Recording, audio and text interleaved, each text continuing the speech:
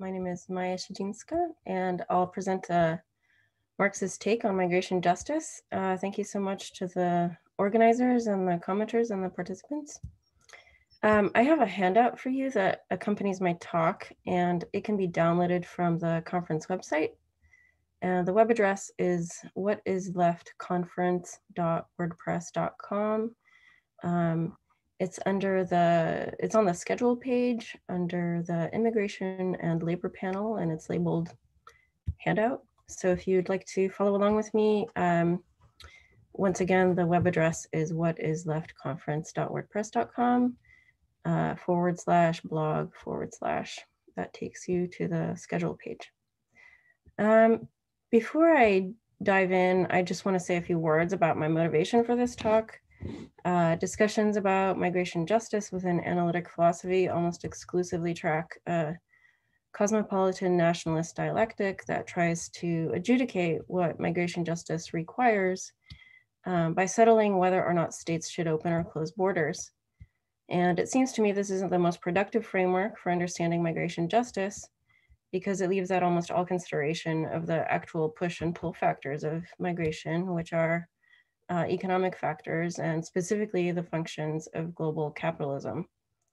So my talk is aimed at challenging the idea prevalent in analytic philosophical discussions that the border debates are the primary dialectic within which we must think of migration justice. So it seems disingenuous for us in the global center to materially exploit peripheral labor with one hand while offering migrants the intangible right to migrate with the other.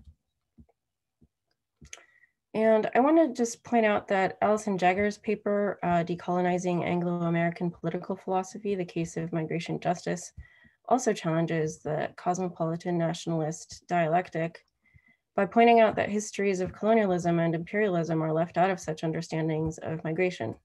At least they are in the philosophical discussions that I'm referencing. So my intervention is similar to hers in form, but I focus on the way economic realities are implicated in migration, which is largely left out of her discussion. So I'll start my talk by noting some facts about what migration is often like. And these are on the first page of the handout. So here I'm starting following the handout. So many migrants die on migratory routes worldwide, or their health is negatively affected. Migration is financially costly and migration is socially costly.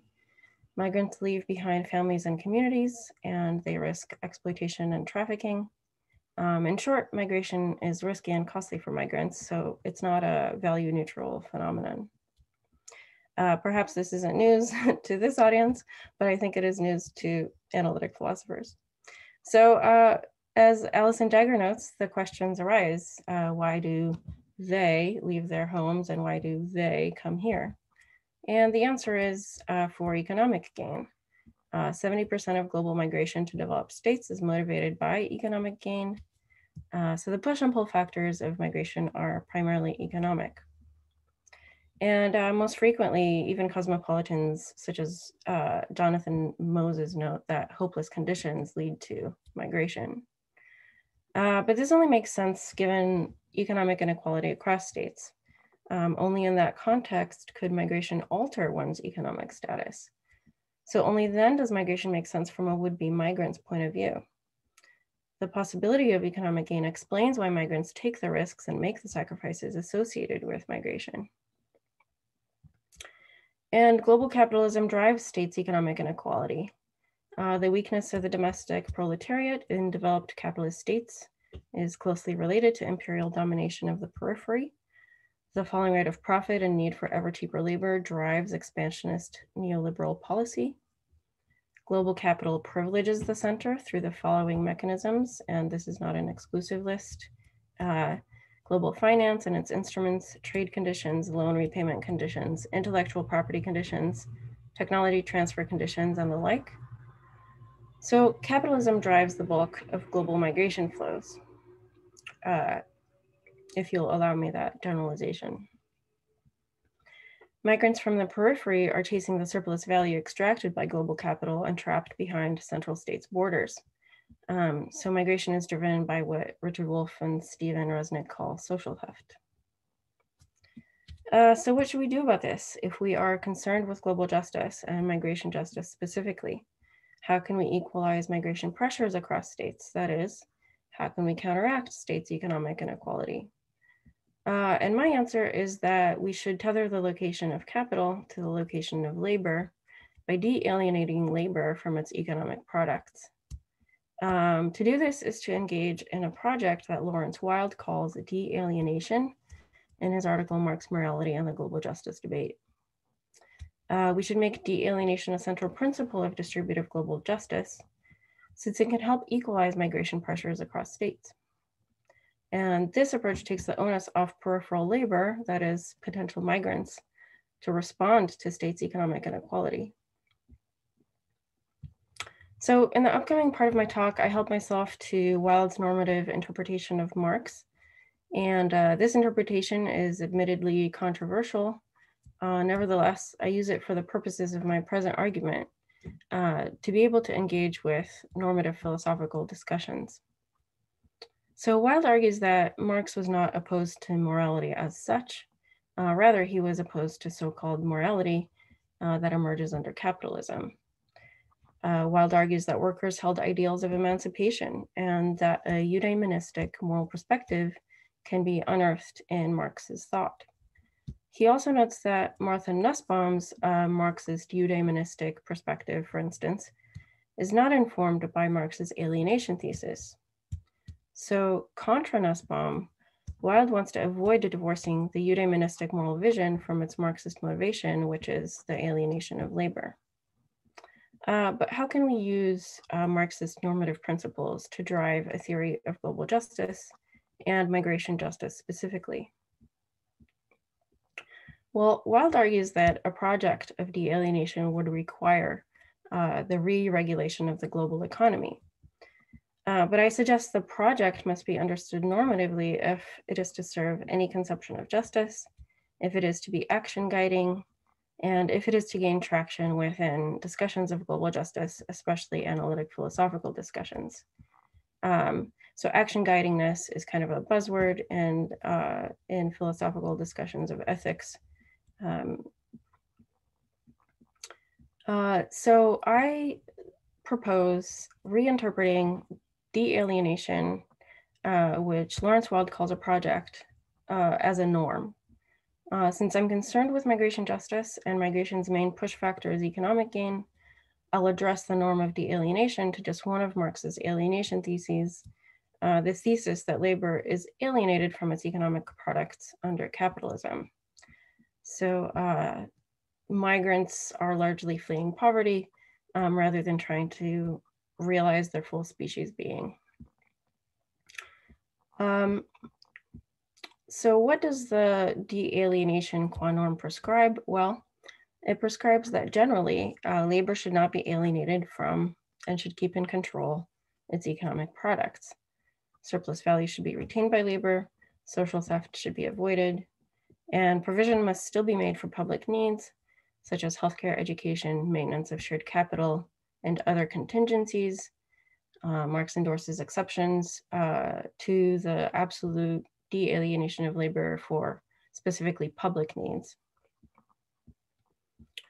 But how does de-alienation serve global distributive justice?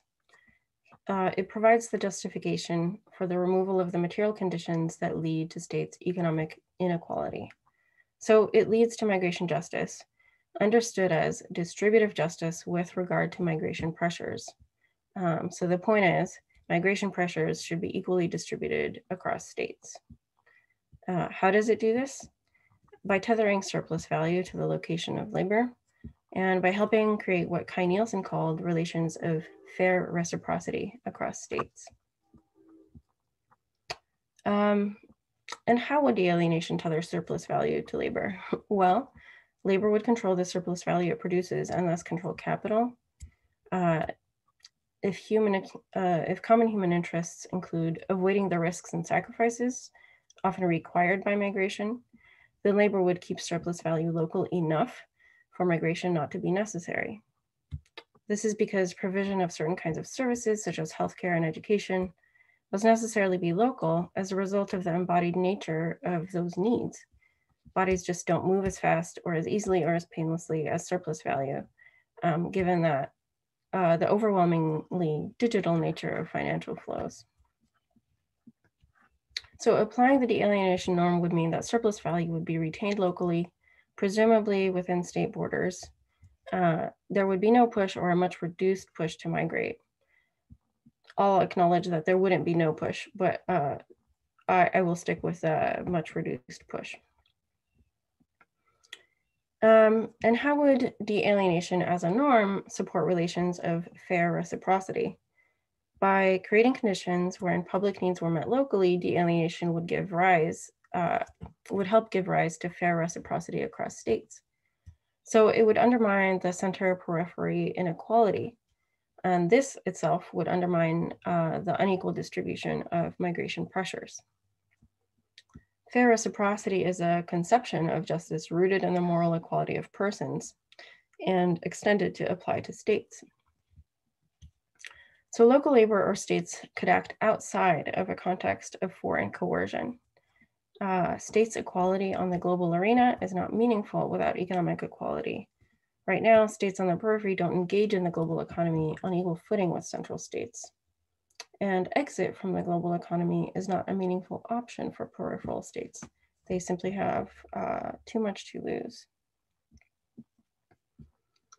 So without states' equality on the global arena, migration pressures themselves could not be equalized. Ending global social theft of surplus value, which gets trapped behind central states' borders, would help release migrants from the double bind of so-called choosing either endless poverty or choosing effective self-displacement. De-alienation is not a standalone theory of distributive justice, however, but it should be included in approaches to global distributive justice. For instance, cosmopolitan, that is liberal egalitarian approaches, or radical egalitarian approaches. As they stand, cosmopolitan and radical egalitarian approaches cannot equalize migration pressures, for they cannot ameliorate states' economic inequality. They just don't address the root cause of such inequality. Both approaches advocate top-down redistribution schemes from the center to the periphery, which rely on the center to abnegate its wealth and act against its interests. So the likelihood of meaningful redistribution of wealth is very low. Here's a little bit about cosmopolitan approaches to migration justice. So cosmopolitans prefer open or relaxed state borders. This is based on the belief that nationality is not the kind of feature of persons that is salient to their moral or political equality vis-a-vis other persons globally. And cosmopolitanism, or open or relaxed borders, would allow labor to catch up to the surplus value it produces, which is transferred to central states by migrating. The value is not transferred by migrating. The labor is expected to catch up to the surplus value by migrating. But there are problems. One is that there's no reason why the onus to reclaim stolen surplus value should be on peripheral labor. Cosmopolitan and also cosmopolitan redistribution schemes are insufficient. From the perspective of distributive justice, there's no reason why peripheral labor should take on the risks and sacrifices entailed by migration. Why should we accept unequal migration pressures across states? Why should we accept states' economic inequality? And why should we leave a system of capitalist neo-imperial exploitation in place? Especially since global capitalism reproduces states' economic inequality. So even if a meaningful wealth redistribution scheme was implemented, its benefits would shortly be reappropriated by the center through social theft. So these inequalities are unjustifiable from within a distributive justice perspective. But what about Kai Nielsen's radical egalitarian approach? And Kai Nielsen's approach is a sort of response to the Rawlsian approach, but in fact, I take them to be rather similar. I will read Nielsen's commitments here. So one is, each person is to have an equal right to the most extensive total system of equal basic liberties and opportunities including equal opportunities for meaningful work, for self-determination and political participation, compatible with a similar treatment of all people. And two, after provisions are made for common social community values, for capital overhead to preserve the society's productive capacity, and allowances are made for differing unmanipulated needs and preferences, the income and wealth, that is the common stock of means, is to be so divided that each person will have a right to an equal share. The necessary burdens requisite to enhance well-being are also to be equally shared, subject, of course, to limitations by differing abilities and differing situations. And here he's referring to the natural environment, not class position. So under the radical egalitarian view, each person has a right to an equal share of income and wealth. The approach acknowledges that economic equality and political equality are mutually dependent. And that is not something that the cosmopolitan view necessarily acknowledges. So the radical egalitarian approach also disavows the kind of economic inequality that a classic Rawlsian approach to distributive justice allows. But I suggest there are problems here too. As with the cosmopolitan approach, the radical egalitarian approach lacks a principle that would bring it about that rough economic equality obtains across states. Thus, it wouldn't lead to conditions of fair reciprocity. It would still require a top-down redistribution of wealth, which is not forthcoming because it relies on the center to act against its own interests. Yet Nielsen reminded us, never attend to ends without a careful attention to means. But while the radical egalitarian approach criticizes the effects of global capitalism, it makes little use of anti-capitalist economic principles. So here are some reasons to prefer de-alienation. De-alienation, as a norm, specifies the means by which economic and thus moral or political equality can be obtained or helped to be obtained. I'll stick with helped to be obtained. If peripheral labor can retain the surplus value it generates, it ceases to be dependent on the grace of central capital later to redistribute it. This helps undermine unequal economic standing and thus helps undermine unequal moral or political standing for people and states. So it helps undermine the unequal distribution of migration pressures, and it also therefore it helps undermine the unequal distribution of the risks and sacrifices that migration often entails. And finally, profit sharing as a method of de-alienating labor is not unrealistic, at least not any more unrealistic than top-down wealth redistribution schemes. So we have a few localized examples of profit sharing that we can draw on to show us that it is not completely utopian to think that that profit sharing as a form of de-alienated labor is just unfeasible. And furthermore, de-alienation can help egalitarian views withstand a libertarian critique. So de-alienation can help block the argument against interference. The libertarian view is that individuals have the negative liberty to avoid the coerced assistance of others, but the alienation of surplus value from labor represents coerced assistance of others, namely of capitalists. So retaining the products of one's labor, as de-alienation specifies, can be understood as non-interference. Of course, libertarians could argue that self-ownership entails the right to enter into unequal economic relations. But this is in tension with the basic motivation of libertarian principles, which is self-interest. It's just implausible from a libertarian point of view that workers would routinely enter into alienating economic relations unless coerced.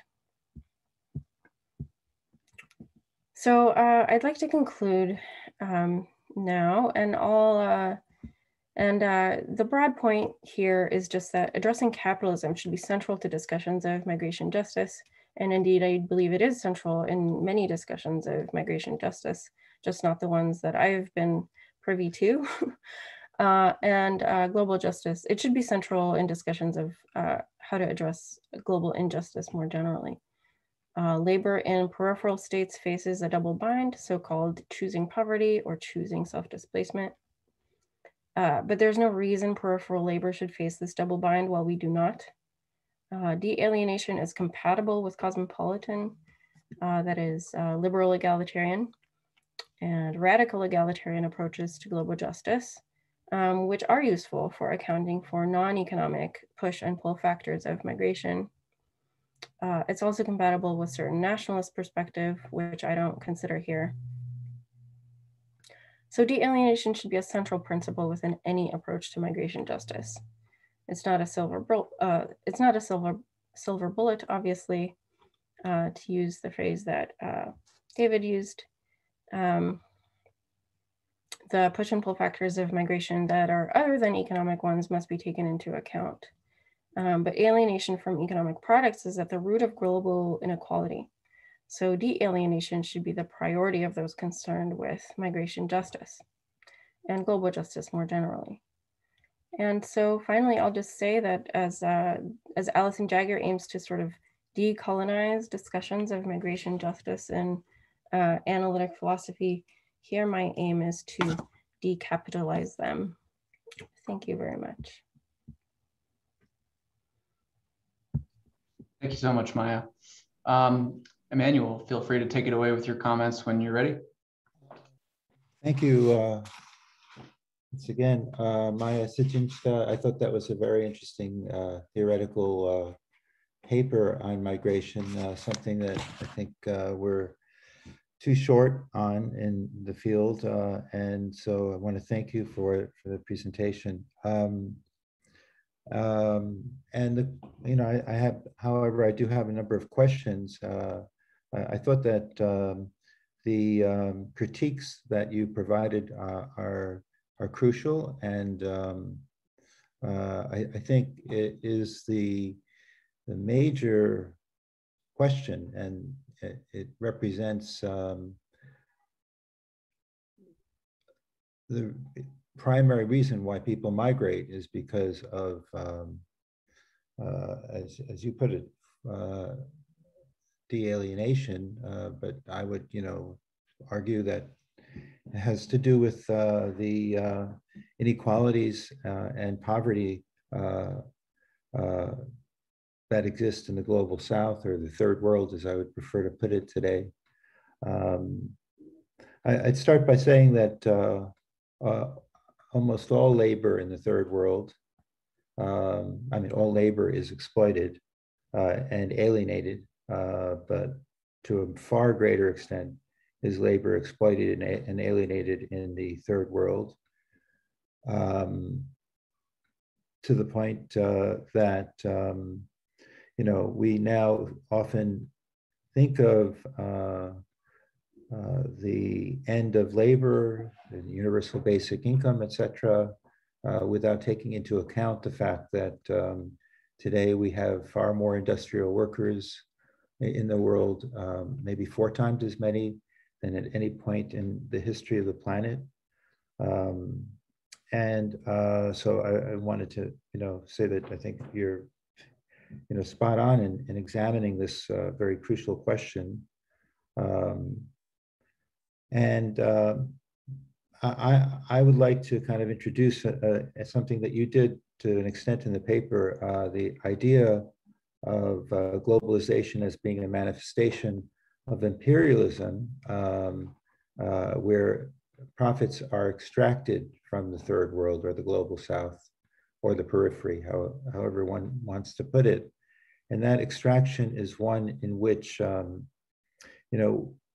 the point where that's gone on for at least 300 to 500 years, and that the benefits that we are now experiencing, including people might disagree with me here, including the working class here in this country and the West and rich countries, is a consequence of the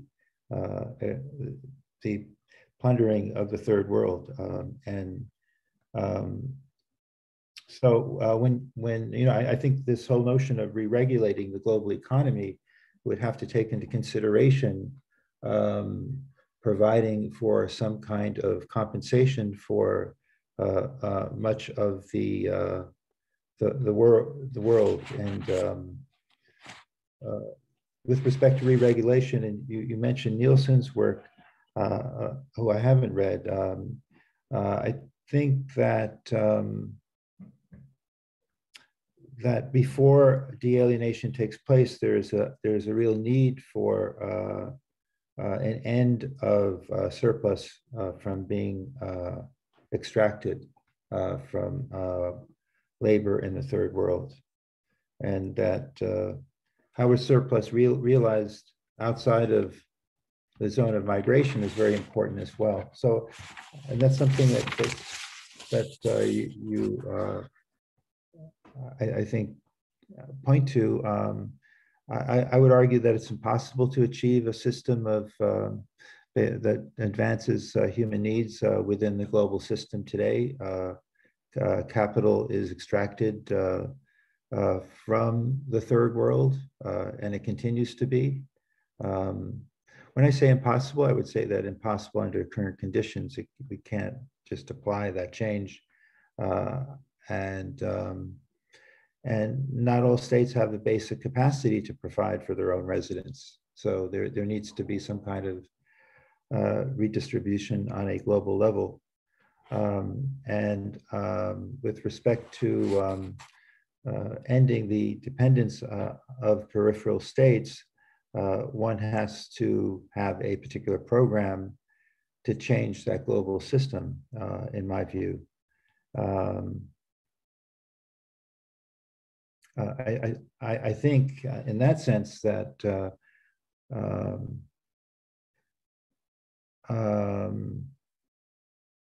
I think the de-alienation could be looked as a schematic prescription for changing the global economic system, and sometimes could be viewed, although I think this should be developed, as abstract and nebulous.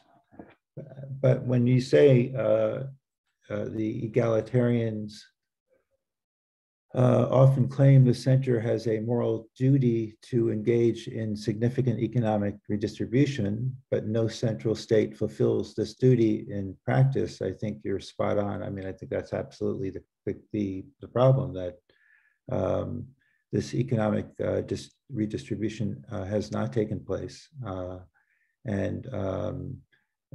No state is engaging in that process in any meaningful way to end the exploitation on a global level. Let me just see my comments. I'm sorry. All right, I just go from my memory.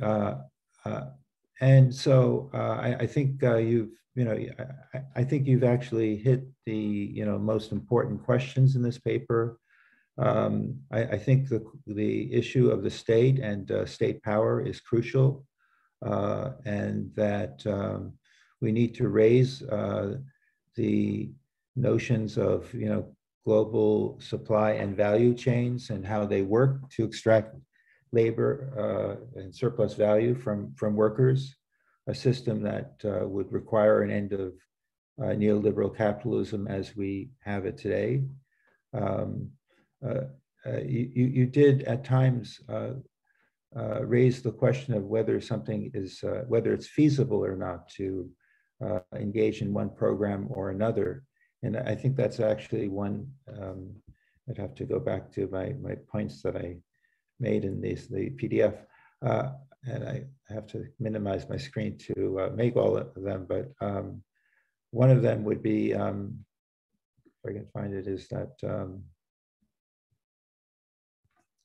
I'd argue that the periphery is the site of alienation and superexploitation, where resources have been plundered, as was pointed out earlier, and that is the touchstone that we really need to examine. I think your points about why workers in the periphery migrate is also crucial. When we look at purchasing power parity and so forth, there's a huge differential in the sense that people, and we're talking about 90% of the planet, do not have the, well, you know, a large proportion of that 90% of the planet do not have the means to support themselves and their communities, families, etc. And this system is continuing, and it's very hard to envision something else at the moment. Let me turn this off. People are trying to call me. Scam like this. Anyway, I really liked this paper as a whole. I think this notion of you know, how global capitalism reproduces the system of inequality, you know, and your references to Pogue and Schweikart were crucial. I mean, I'd like to go on for a significant amount of time in discussing each and every one of these aspects. I don't think time permits me to, but I would like to raise a question that I don't think many socialists do, since this is a socialist conference, and that has to do with, you know, how do we envision any kind of change taking place? I mean, we're really dealing with amongst the most depressing issues that exists in the world, as far as I'm concerned, and something that is right in front of our noses, but we fail to see, and that is the abject poverty that exists for, you know, at least 50, 60% of the world. But, you know, in general, inequality between the top 10% and the bottom 90% of the world. And you know, I like to think in terms of, you know, as political scientists, in terms of organization and political parties and movements, trade unions, etc. And I do see we've had them in the past. Some of them have been successful projects to some degree, and they've lasted for a period of time, and then they've gone away. And so I'm going to raise the question of revolution as a possibility. And my view, and here this is something, I don't want to shift it. So yeah, as a possibility amongst states that are big, and if they're big enough, perhaps that's possible. A complete transformation and an expansion of certain states, because it cannot be done in small states which dominate throughout the world. Here's something that I would say, I don't know if you've thought about, is that if we are to increase the wages, income, social protections of workers in the West, it will come at the expense of workers who come and migrate, because there is a finite there's finite resources on the planet, and we have to make that choice as socialists. This is what came to me from reading your paper, to, you know, examine whether we can survive as a planet, which I don't think we can as human beings. I have 2 minutes left, and, you know, societies without a absolute redistribution of wealth. I think that is what you're referring to as de-alienation. And I think it could come through socialism, and it could come through growth and advance of the conditions in the West if there is a redistribution, not just on a nation state level, but as you suggest, on a, I think you're suggesting on a global level, and that the reason why people migrate is not because, as David said earlier, it's not because they want to necessarily, it's because they have to, or because they're forced to. And such a system is one that is increasing in many parts of the world. Even if it's not increasing necessarily here in the United States, it's certainly increasing in Southeast Asia, and I'd say even Europe to some degree, absolutely Europe as well. Anyway, I really appreciated reading your paper. I'd like to read it again, and I wish I can see that PowerPoint too, but I will at some point. So thank you very much for giving me the time and for your paper. Thanks, Immanuel. So we're going to open up the Q&A to the audience now. We don't have any questions yet from the audience. So Maja, if you want to respond, or David as well, feel free. Yeah, I'd like to respond. There are a number of points you raised, Immanuel, and thank you so much. One is to the issue of redistribution of wealth. So I don't think the de-alienation thesis is mutually exclusive from the redistribution of wealth. I mean, they should happen in tandem. But if you do, but I think sort of stopping social theft is fundamental, because without that, you're going to have to redistribute forever, and it's going to take ever more redistribution to get to something approaching economic equality across states. So first, let's not have, so what I envision this de-alienation thesis is doing is like patching the hole in the leaking boat. But then we don't want to just have an empty boat. We want to refill the boat. And the way we do that is with the redistribution scheme. But don't redistribute with a leaky boat. That doesn't, you're just going to keep sinking anyway. And there were some other ways I can respond, but I'll just keep going until someone else jumps in if there's another question or comment. I will, as far as feasibility, what to do, I don't have a good answer for that. I think there's not one thing we can do. I think organizing, as David and you were suggesting, are crucial. I think sort of remodeling, perhaps if even in small ways, we can start, even in a very small scale localized fashion, remodeling businesses for profit sharing. That would help.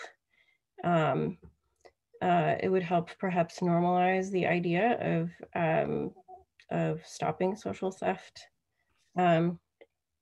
But the question of feasibility also ties into the issue of natural resources, which I think, I mean, ultimately, I'm not sure that the global economy as we know it is sustainable, for the reason that natural resources will run out at some point. And so at some point it's going to become more expensive than it's worth to ship goods across the globe. And when that happens, and when analogous sort of phenomena occur that that make globalized economy economically unfeasible, I think some of the structures will have to change. Some of the economic structures might have to change, and that might be a moment when change is forced on us, whether in a managed way or in a chaotic way. That might be an opening for changing them in such a way that social theft is not occurring in the way it does now. But of course, all of that is still very utopian and idealistic, and I realize that. So I'll acknowledge not having a wonderful answer for that question. Yeah, I don't think it's that utopian, actually. I think we've had examples, and I see movements around the world where in regions where there's high levels of migration, Southeast Asia particularly, where there's tremendous amount of organizing and militant unions that have emerged, such as the KMU in the Philippines and so forth. Unfortunately, one of the big questions that I think your paper raises is, how is it possible for those who are not, who produce for the consuming classes in the North, how are they able to capture even a modicum of a share of the surplus, which is only realized upon sale, and that profit is inures to transnational corporations and to businesses in the local areas where more wealthy people live. in the world. So, yeah, I think there are some financial mechanisms through which that project could be started, but that would take a whole other paper and a whole other few hour discussion. But thank you so much for your comments. thanks, Douglas. I thought it was a great paper.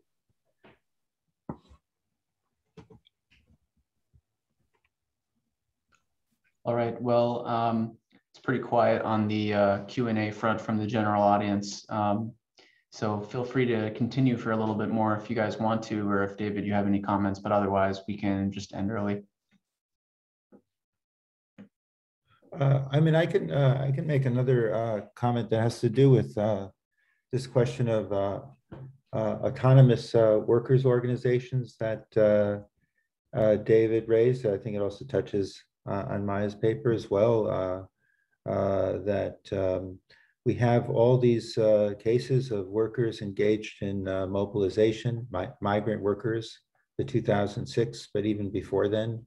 And then you showed in the labor notes example from 2017 as being another case. I don't know if you have any, I don't think the AFL-CIO or any of its constituent unions are really up for the task of developing a new model. I actually don't even think they're that interested in mobilizing immigrants, workers, and who are working. And they operate on the basis of profits sometimes too, or at least some kind of financial scheme. I was just wondering if you had any ideas of what can happen if we could develop. Are there any possibilities for new entities to emerge that are not autonomous? Because we've seen the failures of autonomy in the last decade or so, at least from my point of view.